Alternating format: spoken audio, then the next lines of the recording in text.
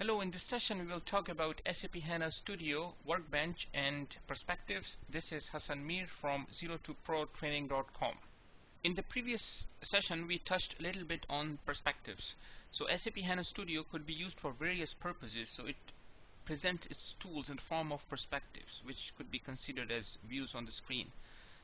And the administration activities are performed through Administration Console Perspectives, which offers features like database administration and monitoring, and other commonly used perspectives would include modular, development, and debug. So these are commonly used perspectives, but there are more perspectives in the system as well. So before we talk more, let's go into the system and let's do some hands-on on how to change perspectives, what are the available perspectives, and so on, and then we will talk a little bit more.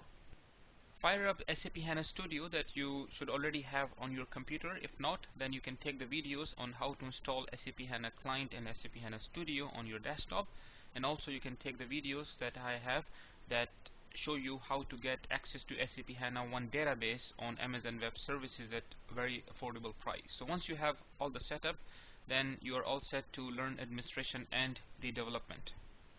When I fired up the SAP HANA Studio, it opened up in Administration Console perspective that I can see on the top left. It says Administration Console.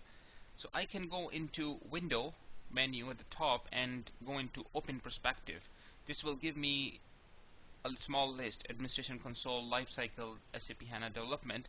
But if I click on Other, this will give me complete list of perspectives that are available in the system. Currently, Administration Console is marked as a default perspective, meaning whenever I open the software, it's going to go into this perspective. So if I want to change the perspective, let's say to SAP HANA Development, I can select that and click on OK. As soon as I press OK, you will notice that the layout will change a little bit on the screen, the menus will change, and all these sections that are appearing on the screen will change. So if I click OK, you can see the change happened.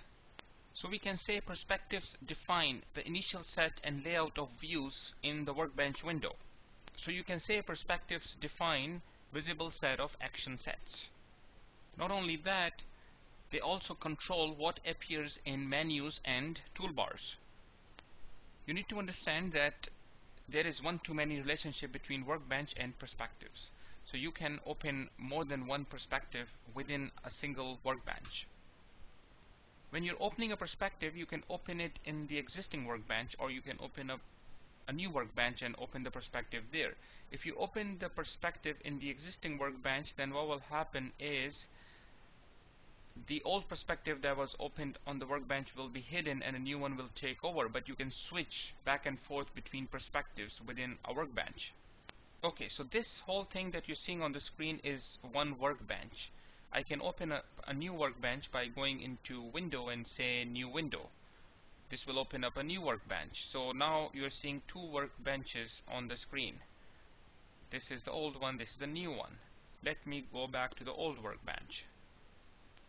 Now there are two perspectives opened up within this Workbench. One was the Administration Console, where I logged in initially, and then I opened up the development perspective. So how do I switch back and forth? Control F8 will let you do that, but if you want to see the options through the menu, you can go into Window, Navigation, and under Navigation you can see the option of Next Perspective and Previous Perspective. So you can do that, or let me just press Control F8.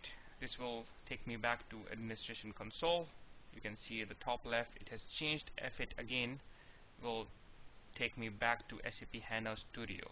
So if you press it quickly, then you just see this menu, and but it will change the perspective. If you have like three perspectives opened, then when you press Control F8, system then will display three options here. If I go back to Window, I see another option here that says SAP HANA Development 1 and 2 SAP HANA Development. What is this? This is referring to the Workbenches. We have two Workbenches opened up. So if I click on the second one, the focus will change to the second Workbench. In this Workbench, I can open up different perspectives. In the second workbench, I only have one perspective opened right now, SAP HANA Development, because when I opened up a new window, new window, when I did from the first workbench, that was the perspective that was opened in the original workbench, so that was cloned here in the second workbench.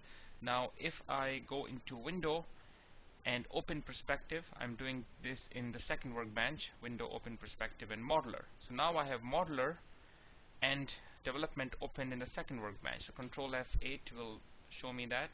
So I can switch back and forth between modeler and SAP HANA Development in the second workbench, and I can switch back and forth HANA Development and Administration Console in the first workbench. So now you understand the relationship between workbench and perspectives.